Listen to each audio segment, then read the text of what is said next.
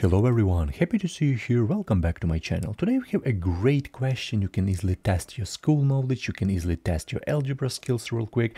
Here in the middle of the screen we have a really interesting math question. So 2 plus 2 times 2 divided by 2 minus 2. So what is the correct answer? Here we have three options, so right now we can easily guess what is the correct answer, A, B or C, and write your solution down into the comment sections real quick, and in a few minutes we will check our answer. So it is like a great, quick, and I would say like a relaxing math question, like challenging question for everyone, and your age doesn't matter here. We can easily test our school knowledge. Okay, so here's our question. We can easily see this in the middle of the screen, three options. So right now we can easily guess what is the correct answer, A, B or C. So what makes all the difference in the world is the order we do these problems. Okay, so do we do like addition first, do we do maybe multiplication first as the second step, third step division, or we have subtraction, our fourth step, or in different order. Maybe we can start with this multiplication right here, maybe addition second step, yeah, maybe division third step, fourth step, and right here we will have like a lot of combinations. To be honest, right here we have a lot of combinations. But in terms of all this order of operation, all of this stuff, we will have different answer. So for example, we use this combination. So first addition, multiplication, division, subtraction, we have one answer. For example, A. For example, if we use another order of operation, we will have completely different answer because we use completely different order. For example, this answer B, and you know it's not a good thing in terms of math when we say okay, correct answer is both A and B. It's a wrong stuff. We need to know what is a correct order of operation, correct principles, correct algorithm, and it's not works only in math. Basically it used in area science. We need to know what is the correct principle, correct order, correct math operation, correct algorithm, and in this case it works absolutely the same. So in this case we have addition, we have right here multiplication, right here we have division, and we have subtraction in the end. So right now we need to group all this stuff. So we need to guess what is the correct order to perform this mathematical operation. But I want to say a few words about it. This is not all order mathematical operators, because moreover we can easily have like powers, we can easily have parentheses, we can easily have like inner parentheses, something like that, and a lot of this stuff. And we need to know how can we order all of this. And for this case, in this part, I'm going to show you about the thing which is called order of operation. Here you can see this is our order of operation. This order of operation called PEMDAS order of operation. So maybe a lot of students hear about BODMAS order of operation, but it just depending on what country you live in, because this BODMAS is mainly used in the UK, in India. But to be honest, the order of operation for brackets, orders, division, multiplication, addition, subtraction is absolutely the same for both things. So this is absolutely the same stuff. And this PEMDAS, this is like a quick checklist. So each of these letters stands for something. For example, letter P, which has like the highest priority. Okay, we're talking about from left to right order, because letter P has the highest priority. Okay, so letter P stands for parentheses. It means parentheses, and we are talking about this type of brackets. People mainly use this type of brackets as well, and sometimes maybe this type of squiggly brackets. It just depending on what country you live in. It just is okay.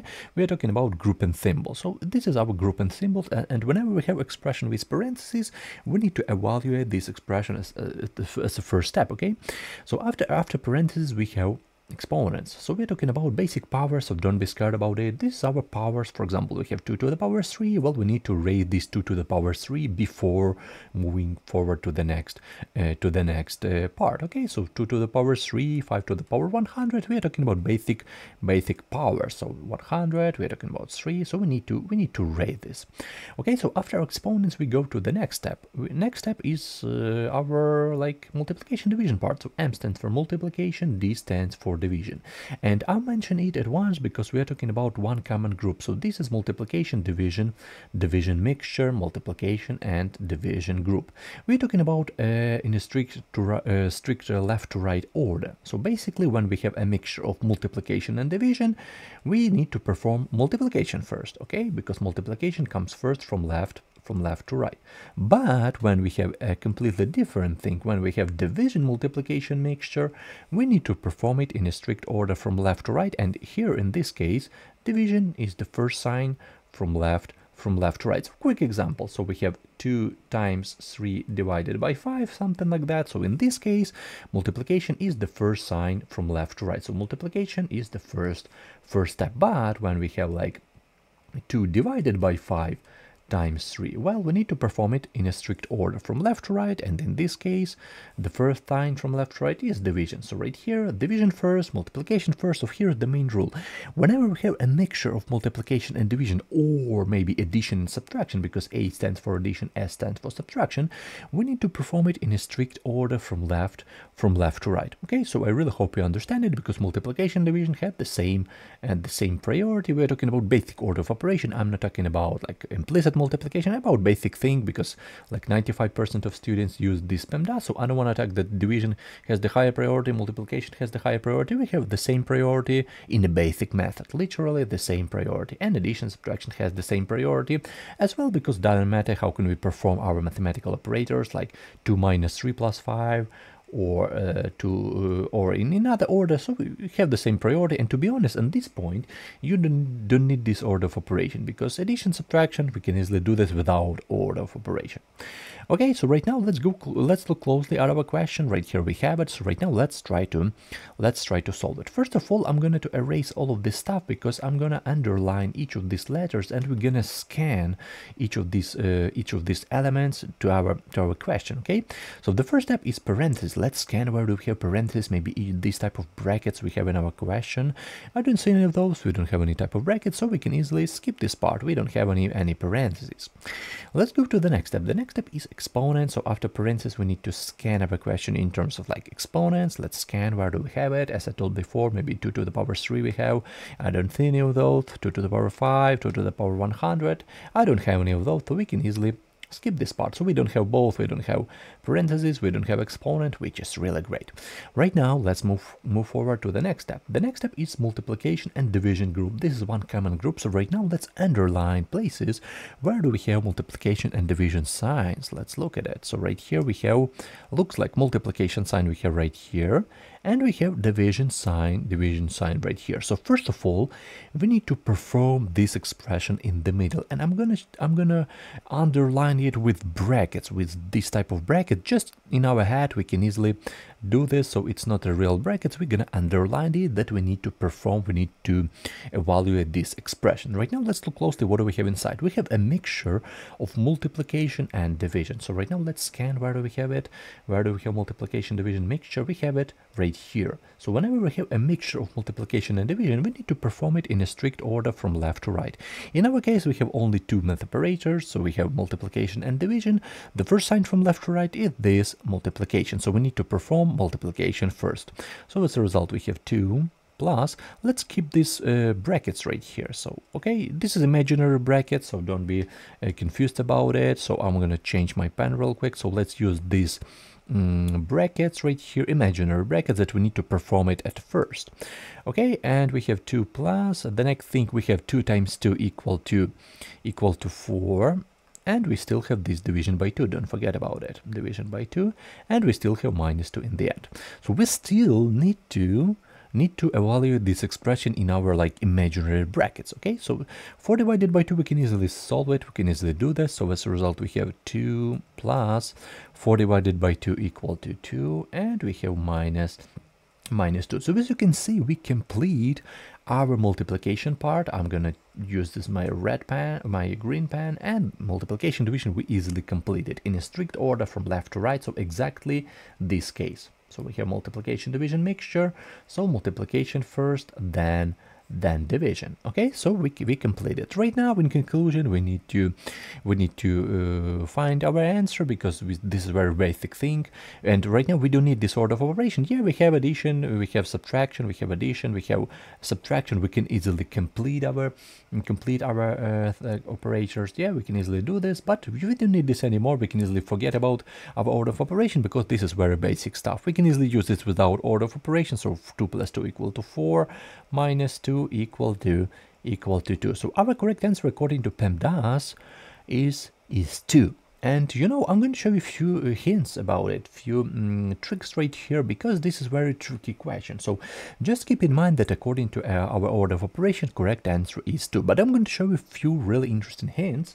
I hope you will understand it. So first hint is the next one. So just keep in mind that correct answer is 2. I go to the beginning right here. So here's our question, and let me just erase all of this stuff real quick. I'm going to show you a few really important tricks. Maybe you are like advanced in algebra, so I hope you will understand it. So here in the middle we have really important expression. So we have times 2 divided by 2, and a lot of students like don't pay attention to this stuff in the middle. But if you look closely, what do we do with this 2? We multiply this 2 by 2, and then we divide by 2. Okay, so saying in other words, we multiply it and we divide it. So to be honest, it changed nothing. It literally changed nothing, because we just multiply it and then divide. If you don't understand it, you can easily look at this example. So for example, we add to this 2, we add, for example, let me change my pen real quick. So let's change, for example, to blue.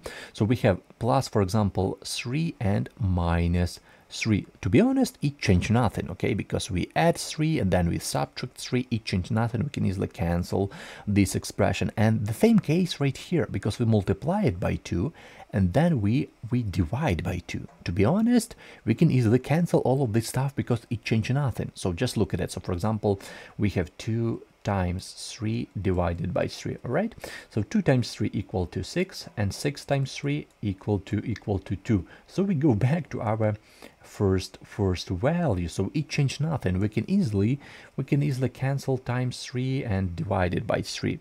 And saying in other words, right here, 2 times 2 equal to 4, 4 divided by 2 equal to 2. So we have absolutely the same thing without this expression in the middle. So we leave it with 2, and we can easily cancel it. But when you don't need this, if you don't know this trick, you can easily use order of operation. Doesn't matter, you can easily real quick multiply 2 times 2 and then divide. This is extremely important trick, because this trick will help you a lot. This trick will help you a lot in that way. So I'm going to show you this way right here. So we have times 2 and we have division by 2. We can easily cancel it. So we'll leave this expression with 2 plus 2 and minus 2.